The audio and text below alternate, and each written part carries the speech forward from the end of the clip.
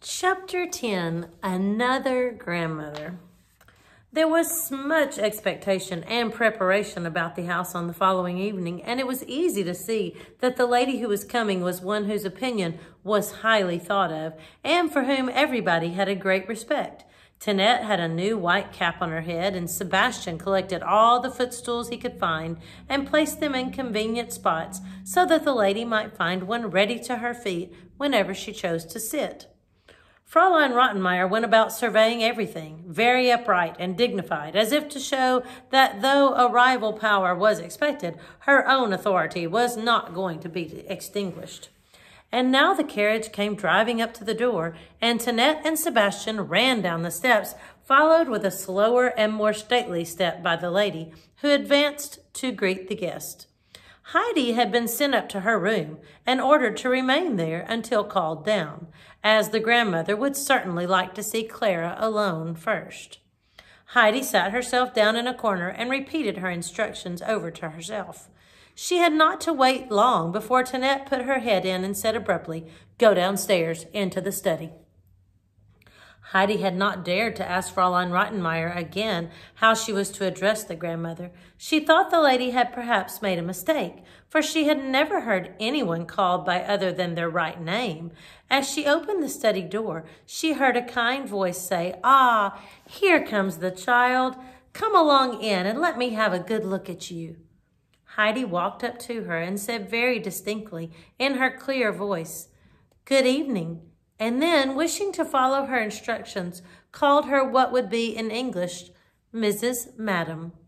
"Well," said the grandmother, laughing, "is that how they address people in your home on the mountain?" "Oh, no," replied Heidi gravely. "I never knew anyone with that name before." "Nor I either," laughed the grandmother again as she patted Heidi's cheek. "Never mind. When I am with the children, I am always Grandmama. You won't forget that name, will you?" "No, no," Heidi assured her. "I often used to say it at home." "I understand," said the grandmother with a cheerful little nod of the head. Then she looked more closely at Heidi, giving another nod from time to time, and the child looked back at her with steady, serious eyes, for there was something kind and warm-hearted about this newcomer that pleased Heidi, and indeed everything to do with the grandmother attracted her, so that she could not turn her eyes away. She had such beautiful white hair, and two long lace ends hung down from the cap on her head and waved gently about her face every time she moved, as if a soft breeze were blowing around her, which gave Heidi a peculiar feeling of pleasure. "And what is your name, child?" the grandmother now asked. "I am always called Heidi, but as I am now to be called Adelaide, I will try and take care." Heidi stopped short, for she felt a little guilty. She had not yet grown accustomed to this name. She continued not to respond when Fräulein Rottenmeier suddenly addressed her by it, and the lady was at this moment entering the room. "Frau Sesemann will no doubt agree with me," she interrupted, "that it was necessary to choose a name that could be pronounced easily, if only for the sake of the servants." "My worthy Rottenmeier," replied Frau Sesemann, "if a person is called Heidi and has grown accustomed to that name, I call her by the same, and so let it be." Fräulein Rottenmeier was always very much annoyed that the old lady continually addressed her by her surname only. But it was no use minding, for the grandmother always went her own way, and so there was no help for it. Moreover, the grandmother was a keen old lady and had all her 5 wits about her, and she knew what was going on in the house as soon as she entered it. When on the following day Clara lay down as usual on her couch after dinner, the grandmother sat down beside her for a few minutes and closed her eyes. Then she got up again as lively as ever and trotted off into the dining room. No one was there. "She is asleep, I suppose," she said to herself, and then, going up to Fräulein Rottenmeier's room, she gave a loud knock at the door. She waited a few minutes, and then Fräulein Rottenmeier opened the door and drew back in surprise at this unexpected visit.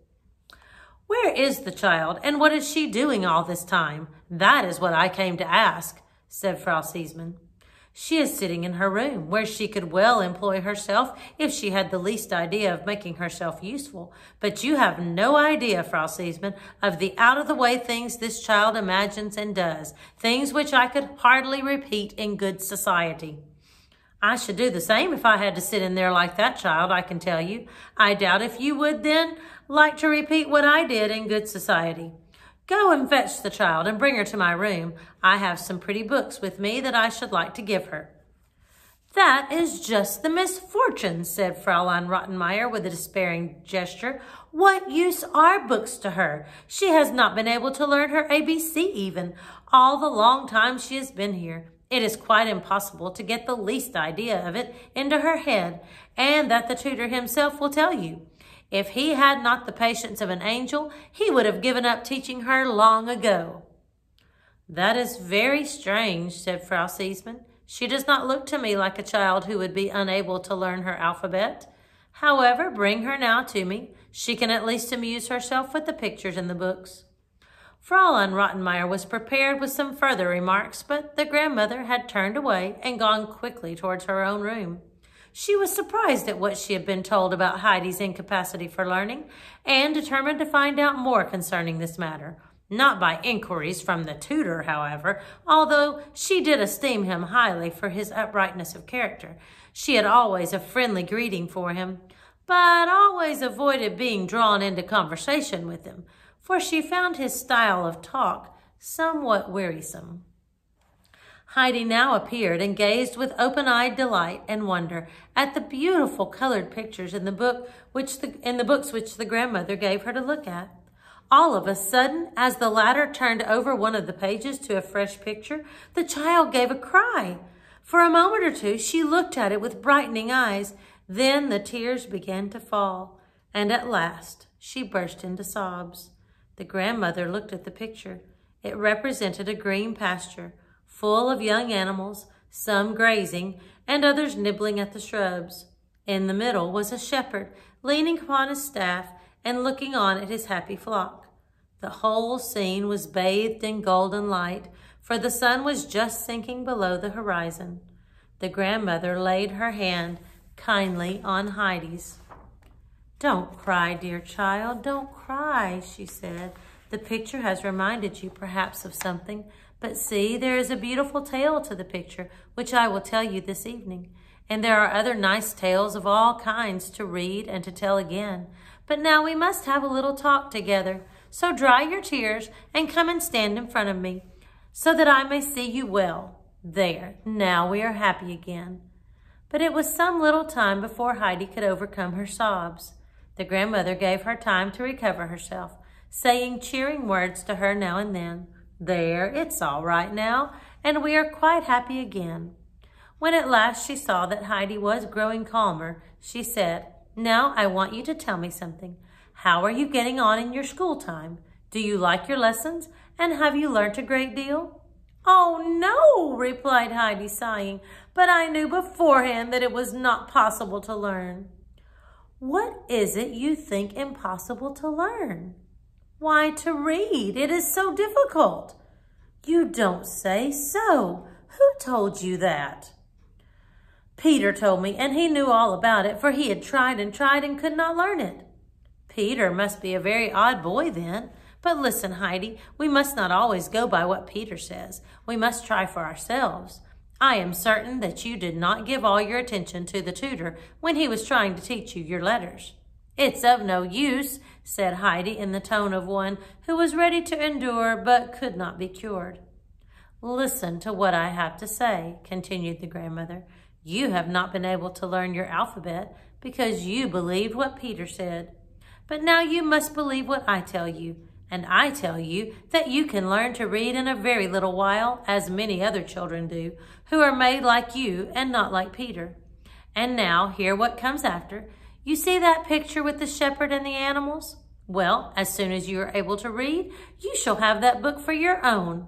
And then you will know all about the sheep and the goats and what the shepherd did and the wonderful things that happened to him, just as if someone were telling you the whole tale.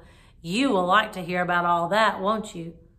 Heidi had listened with eager attention to the grandmother's words, and now with a sigh exclaimed, "Oh, if only I could read now!" "Oh, it won't take you long to learn, that I can see. And now we must go down to Clara. Bring the books with you." And hand in hand, the two returned to the study. We'll finish this chapter when we read again. See you then.